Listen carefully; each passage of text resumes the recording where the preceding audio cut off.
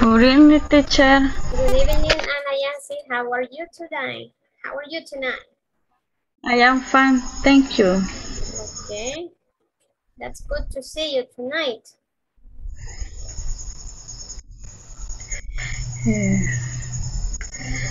Teacher, y ¿cómo vamos a llenar la encuesta? Bueno, yo les voy a notificar el momento y voy a compartirles la pantalla para que puedan ustedes irlo haciendo junto conmigo.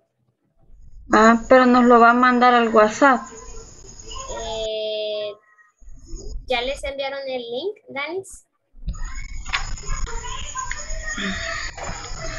¿Danis? Déjenme corroborar, Ana Yancy. Porque a mí no me aparece. No le ha caído nada. No, sí nos estaban mandando notificaciones para hacernos el recordatorio. Sí, me fijé en el grupo. ¿Danis, le ha llegado alguna notificación de encuesta?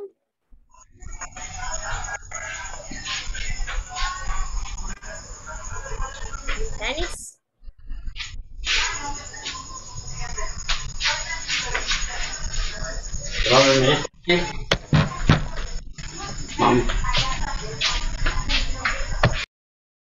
Ok. Sí, Ana Yancy, no se preocupe, ya vamos a enviar ahí el link a la hora en que les indique. ¿Ok? Good, teacher. Ok.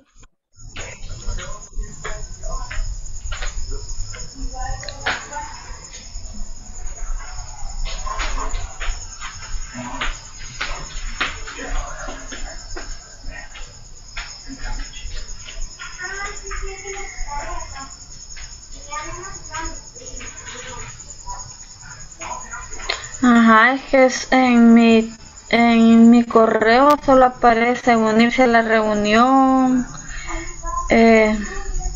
siempre de lo mismo, pero menos de la encuesta. Ok, don't worry. Ya en unos minutos la vamos a estar realizando. Yo les voy a indicar cuando se dé. Ok. So, let me see. Let me see here.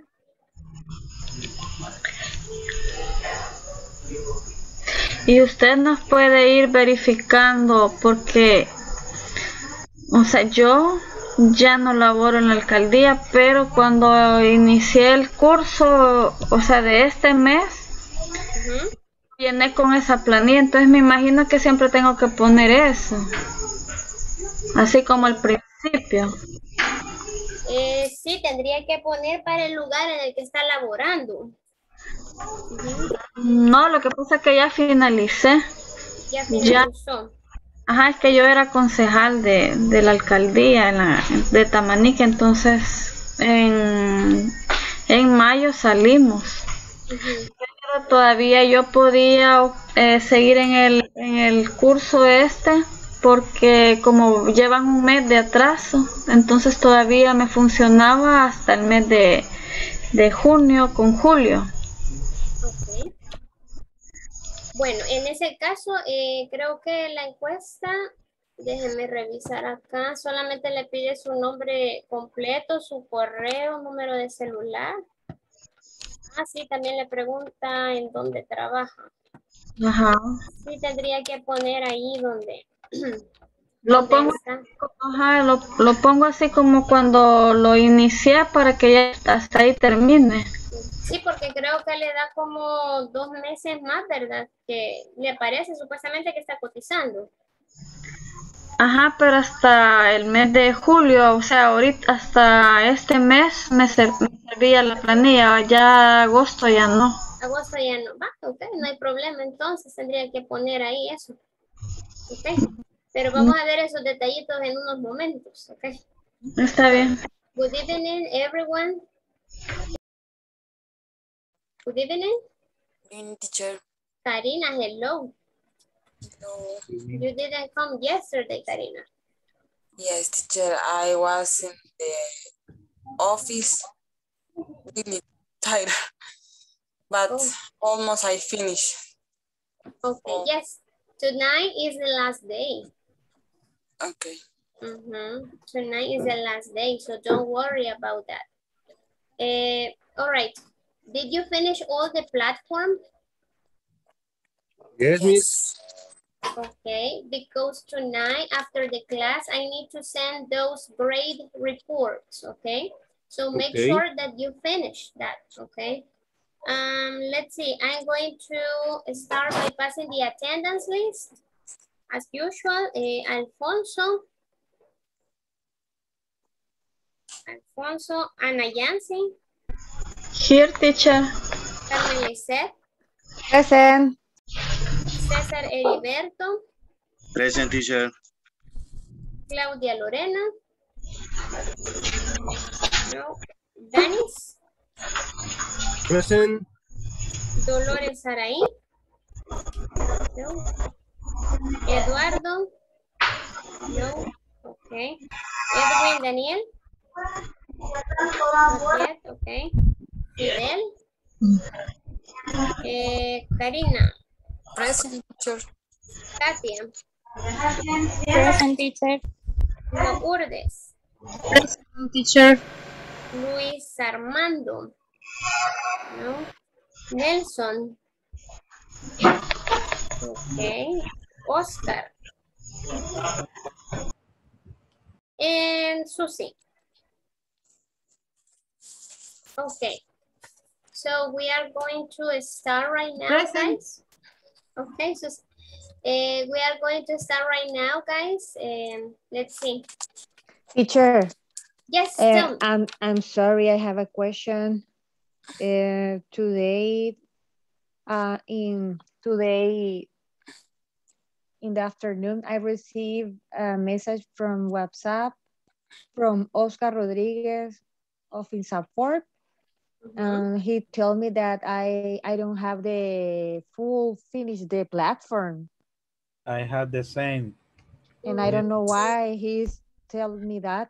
Well, actually, you have done the platform, Oscar, too. Yeah, Yes. the messages say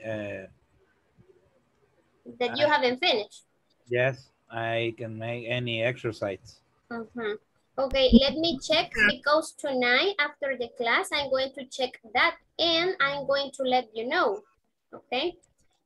Just be pending on the phone after the class and I will text you guys in WhatsApp group for you to have an idea whether if you have everything completed or not, because there are some other students that haven't completed some exercises, but Carmen, Eduardo, and Oscar, you were the first 3 students who finished the platform on time. After you guys, we had Cesar and let's see, Nelson. Okay, and Teacher, Anayansi too. Yes, tell me. yo en español se lo voy a decir, pero sí, igual a mí me pasó exactamente lo mismo. Igual yo le mandé a él los comprobantes. No sé qué pasó, la verdad, pero sí. Sí, yo incluso le mandé la imagen donde usted nos había dicho que habíamos finalizado y le mandé igual la captura de las notas que aparecen en el progreso de la plataforma, ¿verdad? Pero sí, no sé qué pasó ahí. Sí, a mí igual también me cayó el mensaje y sí terminé los ejercicios la semana pasada. Sí, antes Sí, que... de hecho, sí. ya algunos cuadros de notas ya estaban completos, pero si ustedes ya tienen completo todo, no se preocupen. Ahora en la noche, como les repito, al finalizar la clase, yo entrego notas y pues si las tienen completas, pues van a aparecer las casillas completas. Pero si alguien se ha quedado en, digamos, en la tarea 4 y está vacía, pues ahí sí va a haber problemas, ¿ok? Yo creo que era general el mensaje, porque yo les contesté y me dijeron que no había problema. Era general, o sea, era general, como un recordatorio. Pero Correcto. si ustedes ya tienen completos los ejercicios, no hay problema, ¿verdad? Pero en caso de que sí les haga falta algo, sí les vamos a volver a estar llamando ahí para ver si pueden ayudarnos a completar la plataforma, porque Como se les dijo desde un principio, es importante cumplir con los ejercicios de la plataforma como comprobante que se está comprendiendo lo que en las clases se ve. Okay, so don't worry. If you have everything done, it's not going to be a problem. All right, so we have a review of unit number 4 and practice. All right, tonight is for reviewing and practice what we checked during the week. All right, and this is the last class, guys. This is the last night. After this, you go on vacation, you rest, you sleep well, you have fun, you do whatever you want to do during this week. And after that week, I guess that you come back, okay? So right now we are going to check your previous knowledge about the last class, yesterday's night class. Let's see, I'm going to choose Oscar. Can you please read the exercise number 1 and complete it in your own words? Okay. Something we practiced last class was, this is a new expression I memorized. It's interesting to know that something I will apply in my company is what I really liked from last classes. Okay, thank you, Oscar. No, now I want you to tell me. Teacher, something we practiced the last class was, for example, the if and when clauses, for example. Okay, you give me the complement. For number 1 only, please. Okay, something we practiced last class was about when and if. Okay, thank you, Oscar. Lourdes, number 2. This is. This is a new expression I memorized. Okay. I memorized. I don't know. Show up. Show up late is like arrive late. Arrive late. Okay, show up late. Thank you, Lourdes. Interesting. Let's see. Carmen, can you please complete number 3? It's interesting to know that. Okay, for me, the different use of if and when clauses and the structure when they can be in the beginning of the sentences and when in the middle of the sentences, and use the logical sense using. Okay, thank you very much. Let's see. Dennis, the next one, something. Dennis? Okay, he's not. Susie, help me please with the next one.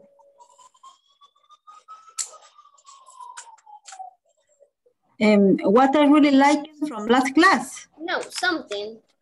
Something I will apply in my company is the same permission. Okay, the permissions form.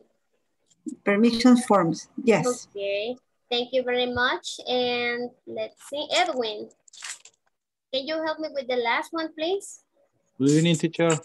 Good evening. What I really like from last class is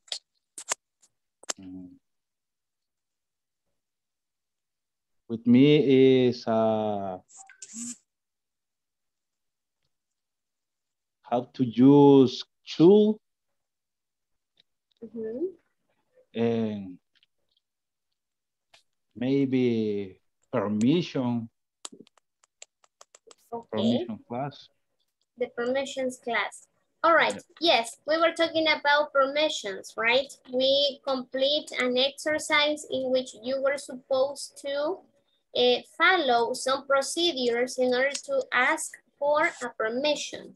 And you also were filling in a form with the information of somebody in the company who wanted to ask for permission, right? Tonight, as I mentioned, we have a practice review of the whole week. And the first activity that we are going to do is this one. We are going to read this article about policy and procedures, all right? The first thing that you need to do is this. We are going to get in groups, but before you go, I'm going to read the reading article for you to check the pronunciation, all right? And after that, when you are in the breakout rooms, you read it again aloud in groups, so you can practice again this reading, right? When you finish this, you are going to answer these 5 questions. The instruction is right here. Read the following article about policy and procedure and write policy or procedure in the blanks. That is here, right? You are going to classify which is which. And well, I'm going to start reading this article for you. Just pay attention and try to check the pronunciation for some words. All right, I start. What is a policy? A policy is a predetermined course of action which is established to provide a guide toward accepted business strategies and objectives. In other words, it is a direct link between an organization's visions and their day-to-day operations. Policies identify the key activities and provide a general strategy to decision makers on how to handle issues as they arise. This is accomplished by providing the reading with limits and a choice of alternatives that can be used to guide their decision-making process as they attempt to overcome problems. I'd like to think of policies as a globe where national boundaries, oceans, mountain ranges, and other major features are easily identified. What is a procedure? The ultimate goal of every procedure is to provide the reader with a clear and easily understood plan of action required to carry out or implement a policy. A well-written procedure will also help eliminate common misunderstandings by identifying job responsibilities and establishing boundaries for the employees. Good procedures actually permit managers to control events in advance and prevent the organization and employees from making costly mistakes. You can think of a procedure as a roadmap where trip details are highlighted in order to prevent a person from getting lost or wandering off an acceptable path identified by the company's management team. All right, so in groups, you are going to read this again aloud. For example, my group is Karina, Carmen, and Anayansi. So I say, Karina, read the first paragraph. And then Karina starts, what is a policy? And she begins reading again. Then Carmen reads number 2. She starts reading again for everybody in the group. Then Anayansi, please read what is a policy? Paragraph number 1. She reads it. And at the end, the teacher reads the last paragraph. All right, is that clear? Yes. Vamos a leer nuevamente esto, Anayansi, en grupos, en voz alta. Todos en el grupo tienen que participar al momento de leerlo. Cuando terminen, van a contestar estas 5 preguntas. En el espacio que tienen acá asignado, van a poner si es una policy o si es un procedure. Okay? Good. Okay. So this is the first activity. I don't know if you have any question before we continue. No questions? Okay. En el párrafo que leyó, teacher, en la segunda párrafo, para la penúltima línea dice Highlander o Highlander, no sé. Highlighted. Highlighted. Estamos hablando de esta palabrita. Highlighted. Sí, highlighted. Okay. Aquí estamos, esto en español significa como,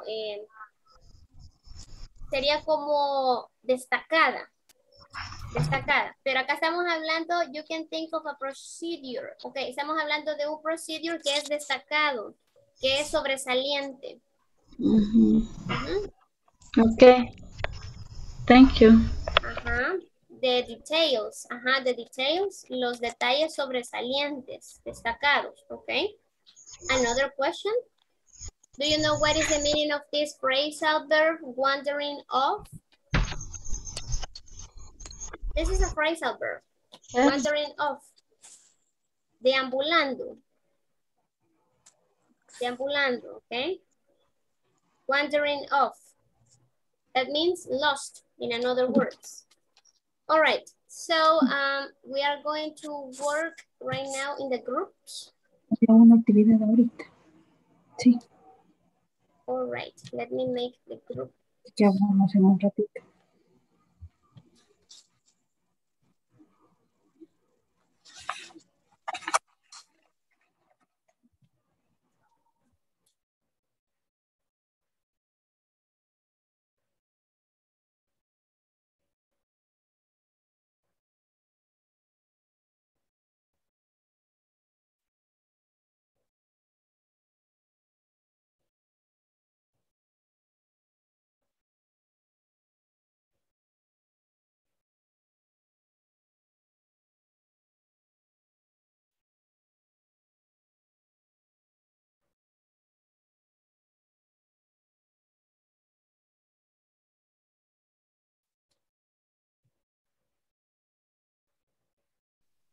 ¿O lo leemos cada uno? ¿Cómo lo tienen? Yeah, it's not my computer. I have. Okay. Okay, I am project. If you want. Give me a minute, please. Okay. Wait.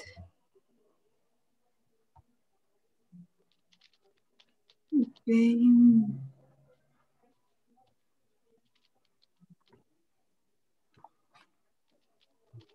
Solo ubico la página.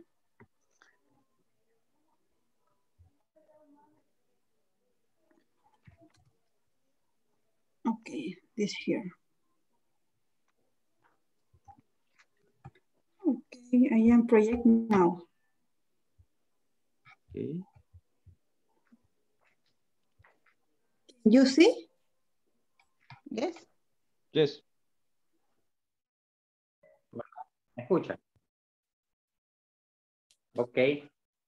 Yes, tell me. No, miss. Relax. Nelson and me. You only. You two only. Yeah. I'm going to send you somebody else. You are in room 4. Creo que estaba César, pero let's go. Okay. Yeah. Room 4. Okay. Yeah. Ahí viene ya otro compañero.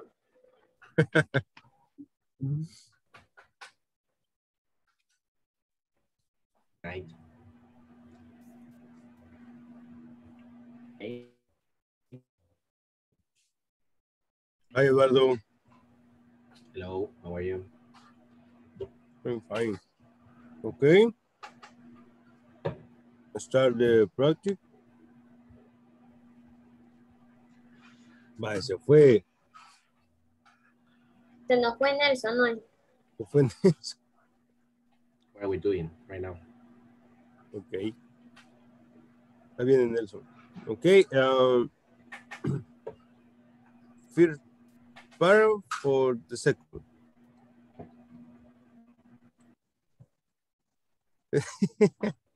Snoof. Sorry. Dale. I'm gonna read the first paragraph. Plan of action and required to carry out or implement a policy. A well written procedures will also help eliminate common misunderstanding by identifying job responsibilities and stability boundaries for the employees. Good procedures actually permit managers to control events in advance and prevent the organization and the employees for making costly mistakes. You can think of a procedures as a roadmap where the three details are highlighted in order to prevent a person from getting lost or wandering off an acceptable path identified by the company's management team. Okay. Read again. Now you start, Lord. Okay. Can you hear me? Yes. Okay. Yes. What is a policy? A policy is a predetermined course of action which is established to provide a guide toward accepted business strategies and objectives.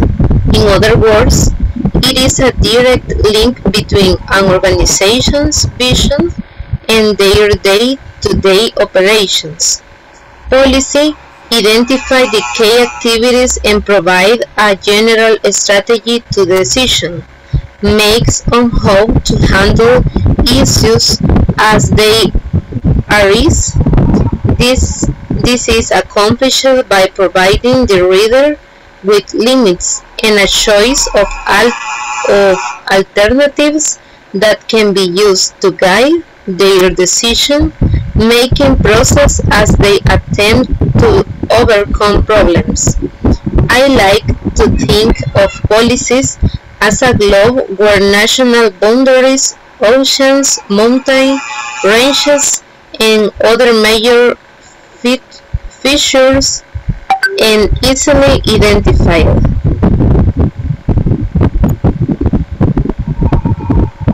Now it's my turn, right? Okay. Yes. What is a procedure?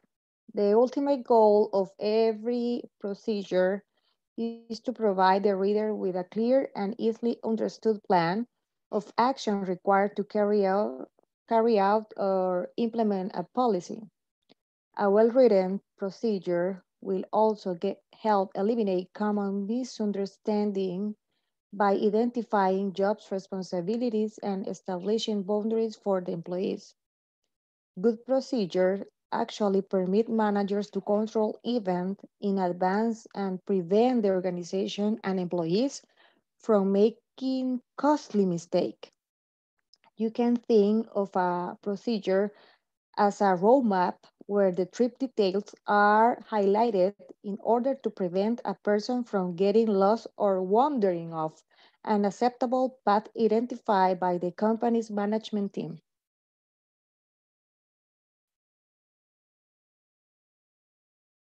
Perfect. So what about the questions? We are going to complete filling in the blanks.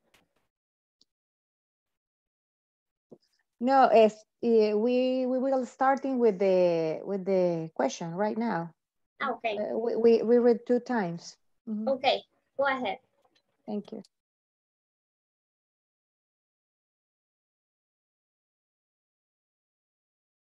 You read the second, Claudia? Yes. Okay. Ya saben que me cuesta, pero ahí voy. No What is it produce? This ultimate goal of every procedure is to provide the reader with a clear and easily understand plan of action required to carry out or implement a policy.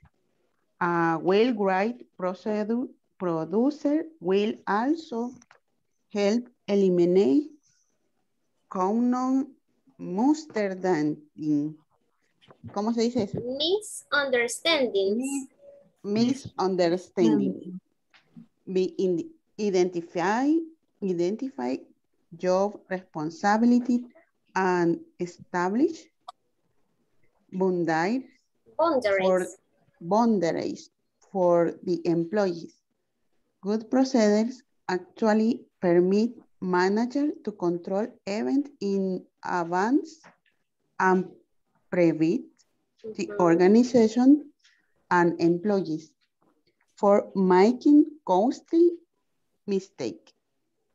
You can think of a producer as a roadmap where the trip details are highlighted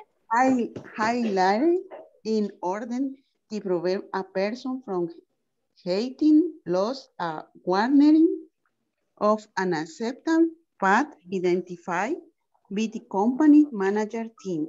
Thank you. I'm going to mention something, Claudia. Here it's procedure. Procedure. La pronunciación es procedure. Procedure. Okay, procedure. También acá donde dice identifying, no es identifying, sino que identifying. Identify. Okay. Thank you, teacher. You're welcome. Okay. I read the first. And next, Edwin, read the second. Así era, ¿verdad? Que todos teníamos que leerlo. Sí, sí, sí. Okay. Okay. Yes. I am the first. A policy is a predetermined course of action, which is established to provide a guide toward accepted business strategies and objectives. In other words, it is a direct link between an organization's vision and their day-to-day operations. Policies identify the key activities and provide a general strategy to decision makers on how to handle issues as they arise. This is accomplished by providing the reader with limits and a choice of alternatives that can be used to guide their decision-making process as they attempt to overcome problems. I like to think of policies as a globe where national boundaries, oceans, mountain ranges, and other major features are easily identified. Okay, it's features. Acá, features. Okay. Y acá, easily. Aquí sería easily. Easily. Okay. Can you repeat features? Wait a minute, a second. Features. Yeah, no problem.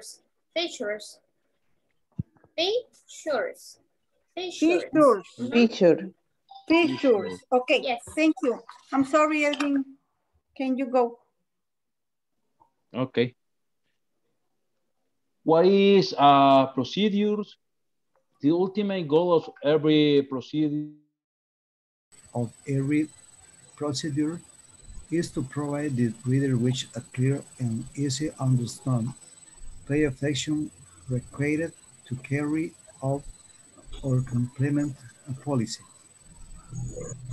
A well-written procedure will also help eliminate common misunderstanding by identifying job responsibilities and establishing boundaries for the employees. Good procedures actually permit managers to control events in advance and prevent the organizations and employees from making costly mistakes.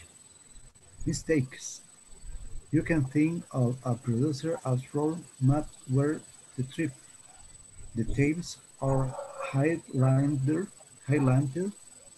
in order to prevent a person from getting lost or wandering off an unacceptable path identified by the company's management team. Muy bien. Ok. Hoy vamos a la otra pregunta. Sí. Vamos a la... Básicamente las que son estas, ¿verdad? Sí. Ujú. It's a connection between, o sea, ahí lo que quiere que identifiquemos es si son policy o si son procedure. Si son, Si son políticas o procedimientos. o procedimientos. Ujú. O teacher.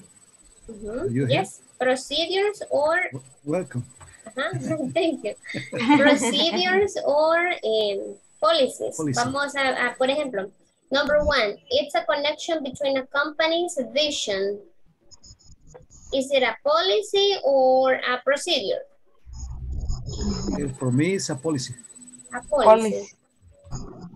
Okay, and for you, Anayansi, policy or procedure? Para mí es procedure. Procedure. Okay, so let's discuss. Why is procedure and why is what's policy?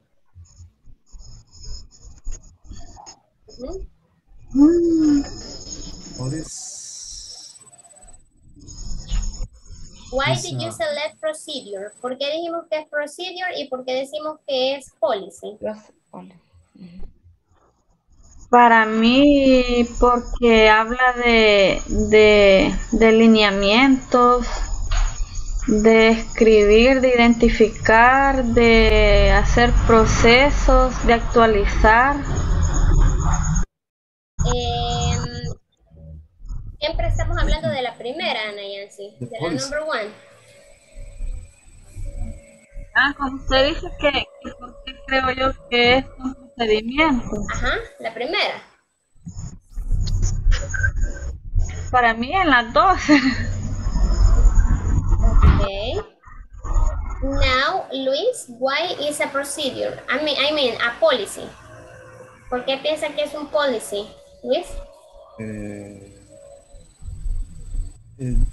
Pienso que I think it indicate the course of action. Action is a guide, and the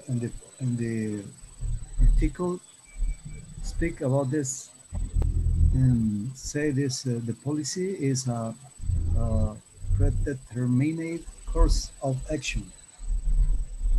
Okay. I think number 1 is a connection. It's a connection. Yes, because remember that procedures are the steps that you need to follow. For example, step number 1, say hello. Step number 2, introduce yourself. Step number 3, sit down. Step number 4, take notes. That is a procedure, right? And the policy is the opposite. You provide a guide toward accepted strategies and objectives. And the mission and the vision has to do with that. So yes, the first one is a policy. We can say a policy. We are going to give the answers later, but yes, you are right. De eso se trata, que discutamos. Okay, and Nancy, why do you think it's a procedure? Ella explicó. Luego le pregunta a Luis, Dolores, dan sus opiniones y al final se llega a un consenso para ver cuál es la mejor respuesta según lo que acabamos de leer. Okay? And number 1 is a policy. Yes. Okay.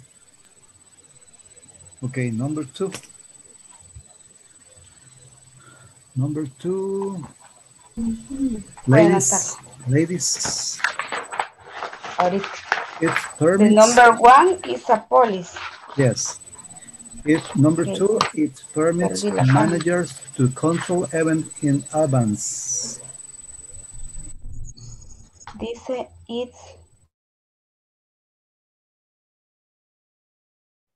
Cesar, are you there? You are alone. Estás solito, César. No, es que acabo de sacar, estaba con un carganero, pero me está dando problemas. Esta cosa siempre me da pena. De hecho, mira mi compu cómo está, ahí cargando. Sí, ya la veo. Vamos, voy a enviarle a Oscar. Pero Entonces, ves, es que, sí, es sí, que miraba la notificación que Oscar estaba solo. sí, y que de hecho al inicio empecé ¿con quién fue? Con Nelson con Danis, pero luego no pude entrar, me sacó el sistema y cuando volví a entrar ya estaba con Oscar, entonces con él practiqué, Hey. de hecho ya contestamos las preguntas, ya finalicé. Hello. Hello, Oscar. I'm sorry. I thought that you were alone. Según lo que me aparecía aquí en el cuadrito, estaba solo. No, Decía que César no había entrado al grupo y por eso lo mandé para otro lado, pero ya veo que está acá. Ok. Sí, aquí estábamos con Explica César. él que tiene unos inconvenientes con la tecnología, pero si estamos trabajando acá estamos. Sí. Ok. No, y creo que ya habíamos, no, ya habíamos completado el ejercicio. De llenar los espacios. Sí, sí, Ok. sí, ya los habíamos llenado. Ok. Bueno, entonces, ¿y ya leyeron el article? Sí, y llenamos, sí, contestamos las respuestas del 1 al 5. O sea que, bueno, es que aquí en su grupo me aparece que hay, quiero ver 4 estudiantes, Alfonso, Katia Margarita, César y Oscar. Pero los otros dos no ingresaron, ¿verdad? No, aquí estoy. Aquí está. Ok. Bueno. Bien, en unos minutos vamos a tomar Dani está solo. Sí, eso estoy viendo. Sí, No, Dani está con Eduardo y con Nelson. Ah, yo con él fue a caer. Entonces está solo con Nelson. Ajá. Está solo con Nelson, dice. Cuánta maldad. Sí. Okay. We finish. Okay. We are going to close the breakout rooms. Bueno, y ahora se nos fue César. Sí, se desconectó. Tiene conectado otro dispositivo, creo que es la computadora. Okay. Ahí está. Okay, so we are about to start in 3 minutes. Ya vamos a empezar en unos 3 minutitos. Okay, very good. Let me ask you one question. Oscar, did you receive the notification for the poll, INSAFORP poll, in the email? The ¿Al email? correo? Which email? Only, the form. No, in WhatsApp. Ah, okay. Yes, they send in WhatsApp. Okay. Me comentaba un par de compañeros que no han recibido la encuesta ni nada, pero es que si uno la tiene que tener todo el mundo, ¿no? Sí, la mandó. Como el miércoles parece que se la mandaron. Oscar Rodríguez. Sí. Okay. Sí, aquí está, sí. Aquí en el teléfono está. Ok, so we are about to start. Ya vamos a iniciar en unos minutitos a compartir las respuestas, ok. Ok, perfecto. Ok. Thank Yo you. ya estoy afuera en el laptop, de hecho.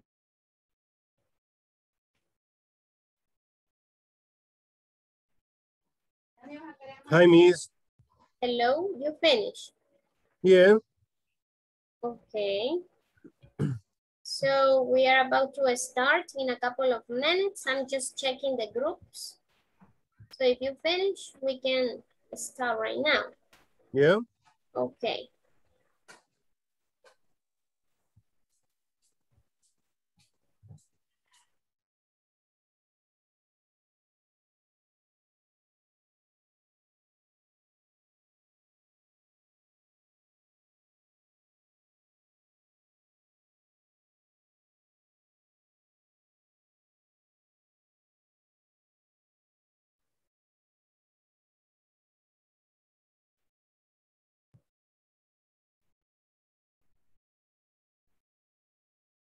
Okay, guys, we are about to start. Let's see your other classmates.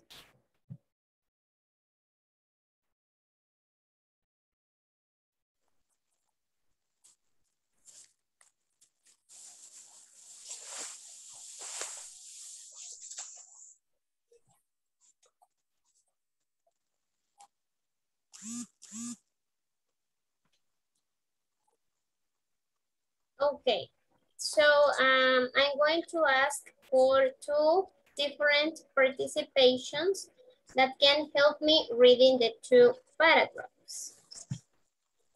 Let's see. Give me a second. It's right here.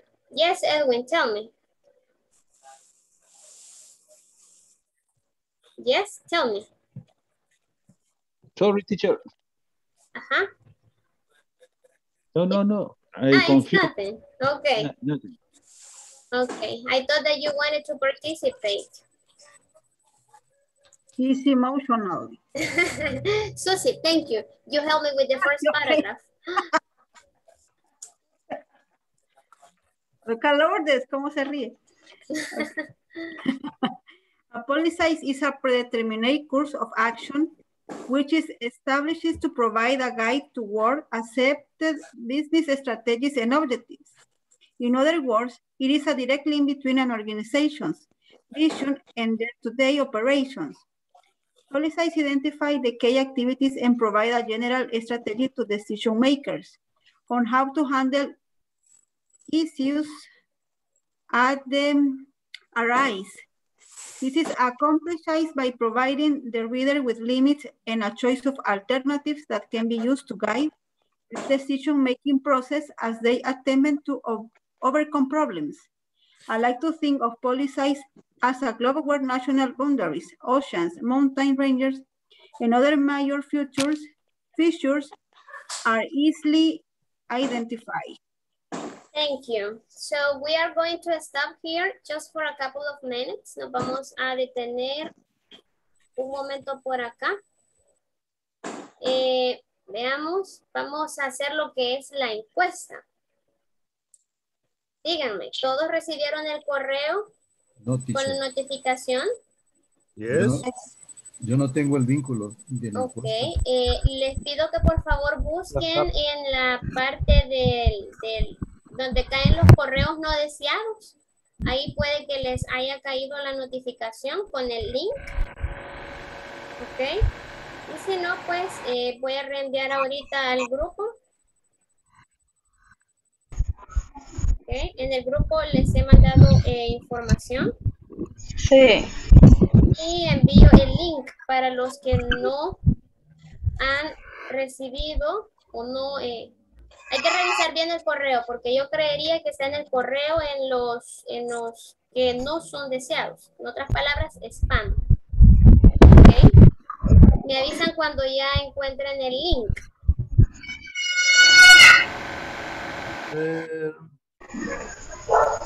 Ahorita, teacher. Okay. ¿Ya lo tienen abierto? Yes. No. Ok. Les aparece algo similar a esto, ¿verdad? Sí. Ok, muy bien. Entonces, vamos a ir paso a paso para que nadie se me vaya a quedar. Entonces, esto es la encuesta de satisfacción con relación al curso de inglés. Como les he venido comentando desde que inició esta semana, hoy terminábamos las clases, de hecho hoy las terminamos y es necesario que si yo tengo 17 participantes activos, voy a necesitar que al momento de finalizar esta encuesta, ustedes le tomen una screenshot al envío de esta encuesta. Creo que les aparece la palabra gracias por enviar la encuesta. Le sacan una captura de pantalla y la envían al grupo. Por ejemplo, me le pone Lourdes, teacher, this is my screenshot. Este es mi screenshot y el nombre completo. Lourdes, Beatriz, de Iraeta, ¿verdad? O Iraeta. Iraeta de Miranda. Iraeta de Miranda, ¿ok? Entonces, nombre completo y el screenshot. Bien. Veamos, acá simplemente se les está solicitando su apoyo para completar la encuesta de satisfacción. La información proporcionada será utilizada por el INSAFORP para fines internos, ¿ok? Creo que bastantes de ustedes que ahora se encuentran acá ya han estado en cursos anteriores donde se ha desarrollado esto mismo. Así es que creería yo que no es tan nuevo. Ahora bien, en el número 1 necesitamos ingresar el número completo de la orden de inicio con guiones y plecas, como lo tienen en el correo, ¿verdad? Les recomiendo que solo le den copy-paste para que no se les vaya a ir un espacio y para que no les vaya a dar error al momento de enviar. Me avisan cuando ya lo tengan. Ya, teacher. ¿Ya le dieron copy-paste? Yo lo escribí así, teacher, como no me lo mandó. Corroborando, ¿verdad? Corroborando. El orden la orden de inicio sería el 2, 6, 6, 8, 7, guión, 5, 9, 3, 0, guión, 0, 1, 5, 6, pleta, 20, 21. Sí. Perdón, teacher, Ajá, yo no dígame. he encontrado el correo, no me ha caído. No le ha caído. Bueno, No entonces... tengo. Regáleme por favor otra vez. Está en el grupo de WhatsApp, Luis, la información. Si tiene su teléfono a la mano, ahí está el link de la encuesta. No, ya la encuesta ya la abrí. Ah, ya la tiene ahí. Sí, ya la Muy tengo. bien. El número. Lo que no tengo es el número. Ok, repito. 2, 6, 6, 8, 7, guión, 5, 9, 3, 0. Teacher. Ajá. Si gusta le puedo mandar lo que me enviaron a mí, proveedor y todo, para que solo lo copien y lo peguen. Perfecto. Ok. Se los acabo de ¿Lo enviar. puede mandar al grupo acá en el Zoom, tal vez? Ah, también. Okay. Sí, Ahorita, porque yo se los envié, pero al WhatsApp. Ok. Ahorita. Ya se los envío acá. Vale, entonces ahí el compañero va a enviar el código, ¿verdad? Para la primera. Los demás ya completamos este primer paso. Sí. Muy bien. Ahora, en el punto 2 necesito que por favor escriban su nombre completo. Nombre completo. 2 nombres, 2 apellidos. Si tienen apellido de soltera, ¿verdad? Si es de casada. Aquí no nos podemos quitar el casado. ¿Ok? Veamos. Cuando completen el apartado del nombre, ingresan su correo electrónico.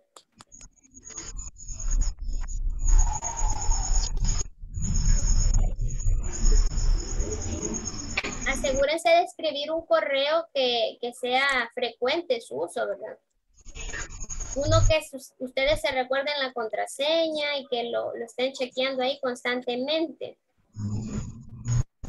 I'm sorry, teacher, creo que tendría que ser con el que hemos estado entrando a todas las sesiones, porque es el que está registrado. Ok, pueden usar ese. Pueden usar ese. Ahí les llegaría cualquier tipo de notificación, ¿verdad?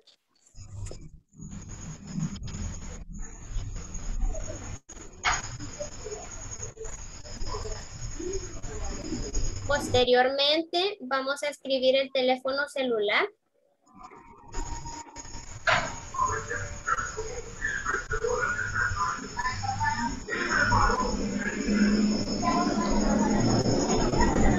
Luis, ¿ya vamos por el punto 2? Sí, démosle. Ok. ¿Por dónde va, Luis? Yo ya voy por el punto 10. ¿Por el punto 10? Ok. No. Relax. Sí, voy despacio. Ok, sí. Bien, ¿ya escribimos el número celular? Sí. Ok, perfecto. Ahora identificamos el sexo, si es femenino o masculino.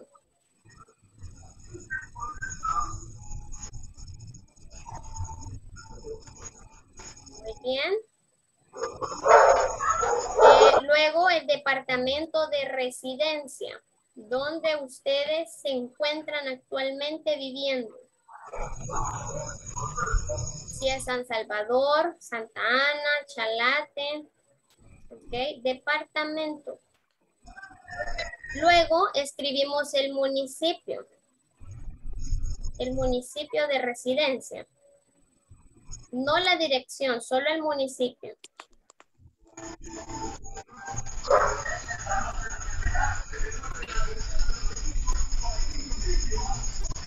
Luego escribiremos la empresa donde están laborando actualmente. La empresa donde están laborando actualmente. Teacher. Ajá. I need to help you and name the work. Ajá. ¿Qué pasa? What is in my case? Ajá. ¿Cómo se llama su empresa? Intermodal Safe Control and is no sé si va con SADCB o solo Intermodal Safe Control. Ok. Como hay que ponerlo exacto, me dijeron. Sí, hay que ponerlo exacto. Ya le voy a confirmar. Ok, están viendo mi pantalla, ¿verdad? Yes. Ok. Ya le confirmo en unos minutos. Solo voy a dejar que los demás... bueno, continuemos acá. Dejemos ese punto, Luis.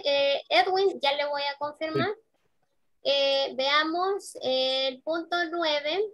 El nombre del proveedor con el que se capacitó. ¿Qué sería? Aquí lo vamos a buscar. Se llama Inglés Corporativo. Acá está, miren. Inglés Corporativo Regal International. Ok. Lo seleccionan. Inglés Corporativo Regal International. Ok. Luego, en el nombre del curso, escribiríamos Inglés principiante. Inglés principiante. Módulo 5. Okay. Inglés principiante, módulo 5. Ese sería el nombre del curso. Inglés principiante, módulo 5. Veamos. Estamos todos en la misma pregunta, ¿verdad? Sí. ¿Sí? Vamos bien. Bye. Acá les comento que la encuesta solo se puede tomar una vez, así es que es necesario que vayamos sintonizados todos al mismo ritmo porque para que no tengamos problemas. Muy bien, en el punto 11, valore los siguientes aspectos relativos al curso. Los siguientes aspectos relativos al curso. Muy bien. Tenemos una categoría por acá, un rango de insuficiente, deficiente, aceptable, bueno, excelente. ¿Ok? En primer lugar, se les pregunta, ¿cómo considera el tiempo empleado para desarrollar el curso? Es decir, ¿les parece que es aceptable el tiempo de 2 horas diarias de lunes a viernes? ¿Será lo ideal? ¿Cómo lo consideran? ¿Insuficiente porque necesitan más? ¿Deficiente también porque necesitan más? ¿Aceptable? ¿Les parece bien? ¿Bueno? ¿O excelente porque está bien, ¿verdad? Ahí ustedes seleccionan una de esas opciones. Luego, en el segundo, les pregunta qué opina del contenido y estructura del curso.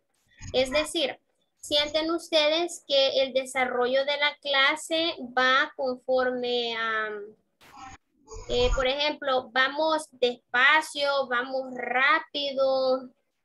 ¿Se sienten como conformes con lo que se les está dando? ¿Sienten que han practicado bastante? ¿Okay? Acá ustedes marcan nuevamente ya sea insuficiente, deficiente, aceptable, bueno o excelente. Y en la última, ¿qué opina de las opciones y herramientas tecnológicas utilizadas en el curso? ¿Ok? ¿Qué opinamos acá de las herramientas, verdad? Como por ejemplo el Zoom, la plataforma que se estuvo utilizando para ver las tareas, los exámenes, el seguimiento que se les ha dado. ¿Qué opinan de eso? Si fueron insuficientes, deficientes, aceptables, bueno, excelente. Ok. Continuamos en el punto 12. ¿En qué fecha inició el curso? ¿En qué fecha iniciamos? 5 de julio, ¿verdad? Pero acá le pide que primero va a escribir el mes. Sería el mes 7, ¿verdad? Escriben el 7. Luego el día que sería el 7. No lleva el 0. Sí, tiene que llevar el 0. 07, 07 y el año. Teacher, 2021, ajá. ahí solo tiene que escoger el 5 y ya le va a dar la fecha. También. Solo el 5. Sí, ya tira la fecha, miren. Ya tira la fecha. Acá, ¿verdad? 7 del... ¿sí?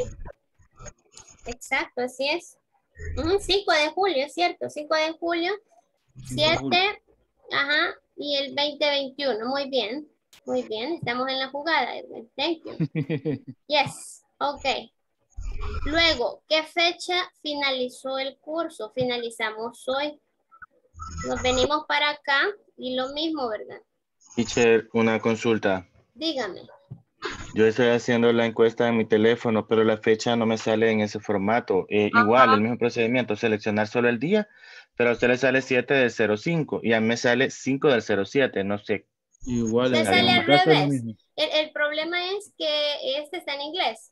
O sea, y acuérdense que la fecha en el inglés cambia, ¿verdad? Primero va el mes, que sería el 7 de julio. O sea, ok. El día fue 5. Es su computadora. Ok. 5. Se me salió bilingüe la máquina, fíjense. Okay.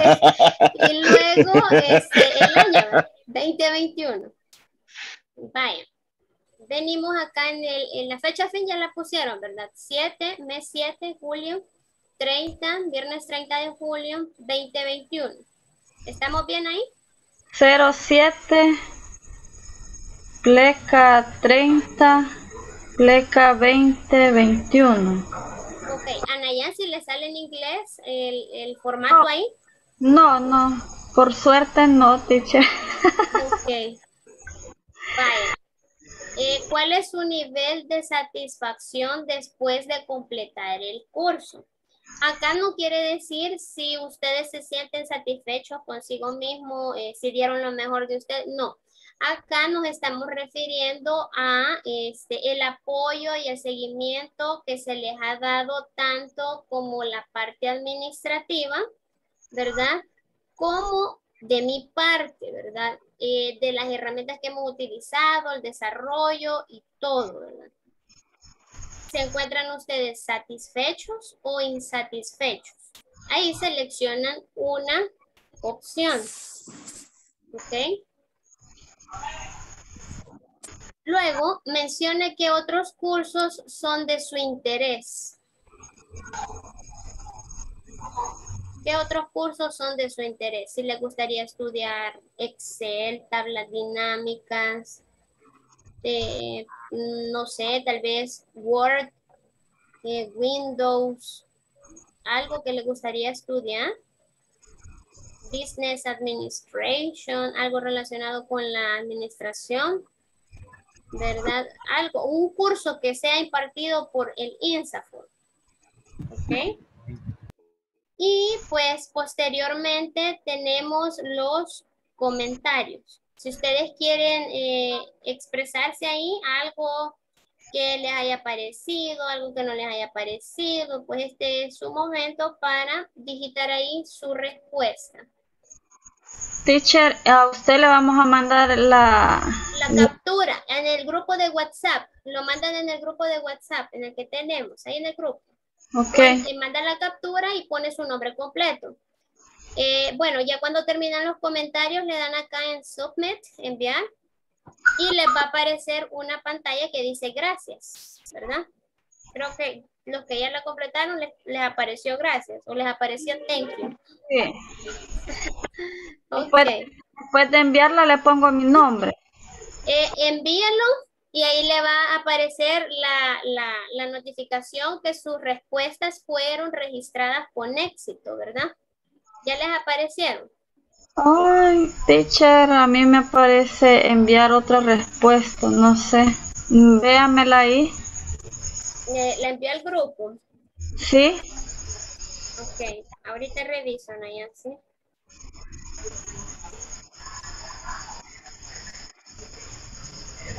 Ok, permítame.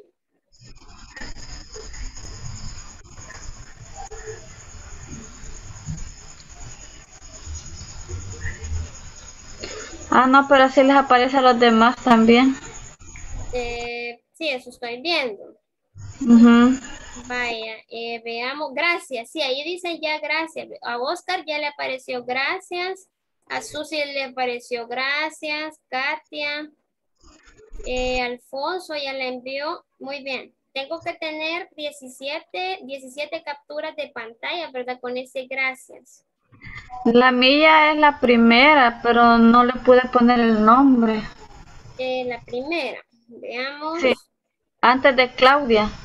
Antes de Claudia. Katia, Sí. Alfonso, Nelson, Danis, Dolores, Carmen, Karina, Luis, Claudia, Lorena. Edwin logró entonces agregar el dato de la empresa.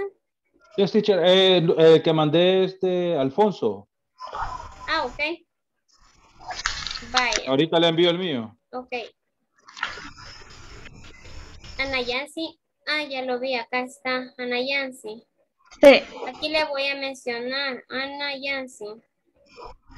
Ana Yancy. Muy bien. Ahí estamos. Entonces, vayan. Ya todos enviamos la encuesta, ¿verdad? Bien. Eso sería entonces todo. No sé si alguien tiene alguna pregunta o algún comentario con respecto a eso, chicos. ¿No? Ya lo habían hecho antes, ¿verdad? Sí, teacher. Muy bien.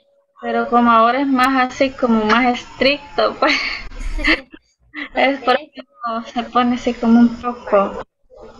Sí. Pero bueno, lo importante es que hemos llegado hasta este punto, ¿verdad? Hasta este punto de la noche donde vamos a continuar practicando. Ok, déjenme ver. Ya les comparto la pantalla para la siguiente actividad. Ok, si no hay comentarios, pues continuamos en lo que estábamos. Teacher, ya se nos acabó el recreo, teacher. Ok. Vaya, vamos acá. What is a procedure? Bien, me ayudó en el primero Susi, ¿verdad? Bueno, en este, what is a procedure? Oscar, can you please help me? Okay. Procedures. The ultimate goal of every procedure is to provide the reader with a clear and easily understood plan of action required to carry out or implement a policy. A well-written procedure will also help eliminate common misunderstanding by identifying jobs, responsibilities, and establishing boundaries for the employees. Good procedures actually permit managers to control events in advance and prevent the organization and employees from making costly mistakes. You can think of a procedure as a roadmap where the key details are highlighted in order to prevent a person from getting lost or wandering off unacceptably path identified by the company's management team. Okay, thank you. So remember, the word, it's written identify, but the pronunciation is identify, identify, identify, okay? Identify. Thank you, guys. Now we are going to complete this exercise. Number 1, what do you have for this? Lourdes, from 1 to 3. Number 1, it's a connection between a company vision policy. Number 2, it permits manager to control events in advance or in advance. Procedure. And it can be compared to a trip map policy. Policy. Okay, thank you. Let's see, Edwin, what do you have for this from 1 to 3? Okay, first is policy, second procedure, and third is procedure. Procedure, okay. Yeah. Okay, we have a situation here. Tenemos ya una situación por acá, ¿verdad? Vamos a ver. It's a connection between a company's vision. It's a policy. Policy. Right? And number 2, it permits managers to control events in advance. Okay, that is a Procedures. procedure. Yes, steps, remember, steps. In number 3, it can be compared to a trip map. Puede ser comparado con un mapa de un viaje. What do you think? Procedure? Procedure. Procedure. Yes, procedure. Primero, vaya a la izquierda. Segundo, vaya a la derecha. Do you remember that class? Okay. So, number 4, please. Luis, number 4 and number 5. Okay. It can be compared to cloud where you find many things. For me, it's a policy. Okay. And number 5, when people write this well, there are not misunderstanding. It's a procedure. Procedure and procedure. No, number Policy 4, and procedure. no, okay. Number 4, policy, and number 5, procedure. Policy and procedure. Carmen, do you agree? Policy and procedure. 4 policy, 5 procedure. Carmen? Hello, teacher. Number 4 is a policy, and number 5 is a procedure. Perfect. Thank you. So right now, this is what we have to do. You will have like a couple of minutes to prepare this activity. In the same groups, we are going to have this activity. The purpose of this activity is to remember, to recall the content seen in unit number 4. What is unit number 4? The topics were should, shouldn't, could, if, when, and the vocabulary practice, right? So we are going to get in groups and the teacher will tell you what topic is yours, all right? And then you have to select a member from the group who will explain a little bit about the topic assigned, okay? And then you have to get ready to complete the exercises that I have here. Look, you have this in the book. You have this in the book, okay? But if you want to have a screenshot, you can have it. Yes? All right, this exercise are about to filling in the spaces in blank using should, shouldn't, you know. And let's see. The first one using could or could. Could I or could you? After this exercise, you have this, number 3. Joining the clauses using if or when with the correct punctuation. Remember the commas in the middle, all right? So I don't know if you have any question about what is the work that we have to do right now. No? No questions? Can you repeat, teacher, please? Yes, okay. Number 1, group work. What is the purpose of this activity? To recall the content seen in unit number 4. We are going to remember this, the topics. Step 1, we get in groups. Number 2, we talk and discuss about the topics. The topics are should, shouldn't, could, if, when, and vocabulary practice. But the teacher will give you the topic. So wait for me to go to the breakout room.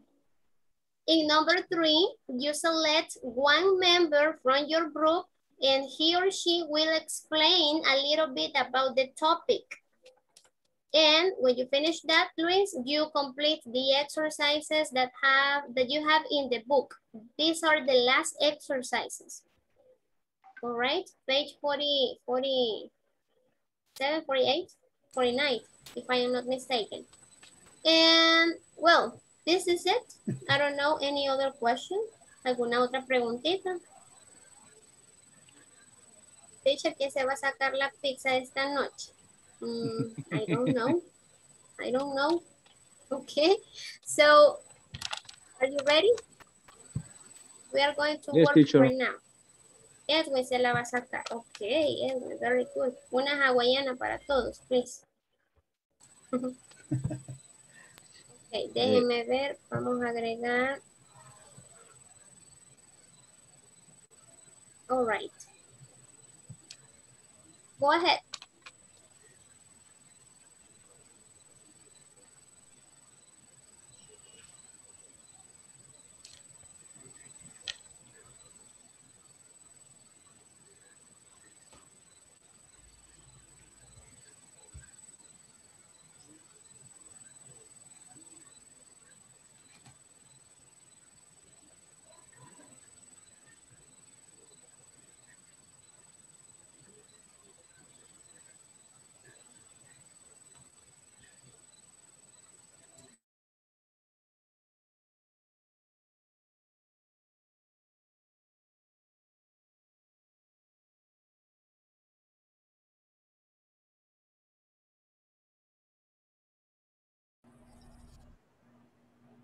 Hello, teacher.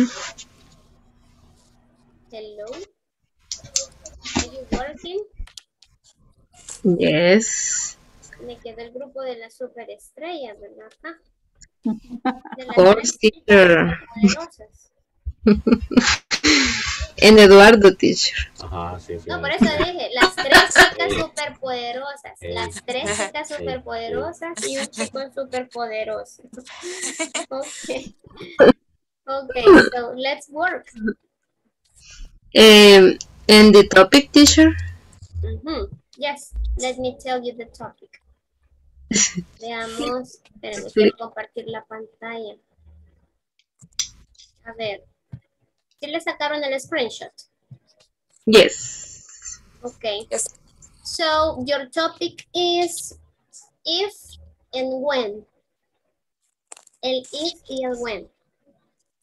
Ese me le va a tocar a las chicas superpoderosas y a un chico superpoderoso, okay? So that is your topic, if and when. All right? Okay. Thank you. All right. I'm going to come back in a few minutes. Okay.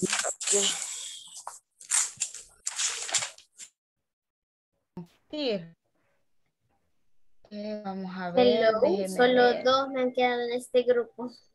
Sí. Jess, mándenos a alguien más. Espérenme, quiero ver. ¿Estamos en qué Alguien grupo? que esté solito y abandonado. No, es que cabal me salieron los 4 grupos para los 4 temas. Ni modo, le voy a poner un topic fácil. Solo porque me caen bien. Porque tenemos sueño, teacher. Veamos. No, está fácil. Bueno, ustedes van a hablar del vocabulary practice, o sea, la clase que vimos ayer. ¿Qué pueden hacer acá? Les recomiendo que proyecten la conversación que estuvimos practicando, ¿verdad? Y ya ni era. Ajá. Esa conversación la practican y solo leen los procedures. Los procedures. Teníamos una lista de procedures que hay que seguir para pedir un permiso. ¿Se recuerdan? No, era Mr. Right y Ashley. Ok, y eso es todo. Ok. Está bien. Para que no sea tan complicated. Para que no se compliquen las vidas. Está bien. Ok. Ya voy a regresar en unos momentos por si necesitan ayuda, ¿ok? Gracias, teacher. Ok. Hello. Oh, no. Appear the teacher. She's working. Teacher, okay. The pressure. No. Katia is coming and suddenly you appear. We didn't know what happened. No, the thing is that she's working. I could see her early at around 8 that she was at work. Okay. Okay. So let's see. Your topic, guys, is, let's see, should and shouldn't. Okay. I'm going to use should and shouldn't. Yes, that is your topic. You can practice the conversation.